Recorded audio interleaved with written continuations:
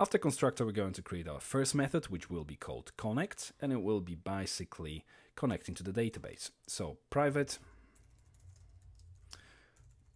function connect, and what we do is try and catch statement. In catch, we're going to catch PDO exception, represented by E, and then echo E get message to basically print on the page what problem there is, and then exit to obviously terminate the script after this. Now inside of the try section, we're going to do this object db new PDO instance of the PDO class, and we pass in the parameters MySQL. Actually, let's use the double quotes here so that we can use curly brackets in order to put the properties directly in the string basically. So host equals, and then curly bracket, this underscore db host, then we have semicolon db name equals this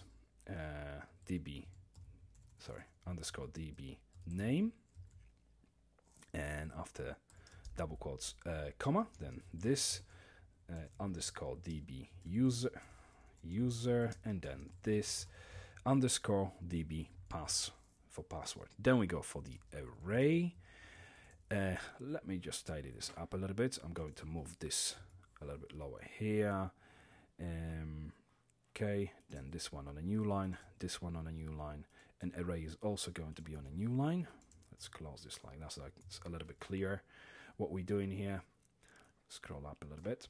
Okay, and we're going to use PDO attribute persistent equals true, as we want to use persistent connection to the database, meaning that at the end of the script, the connection to the database is still open, so that we don't have to open it again whenever we're gonna basically request some information.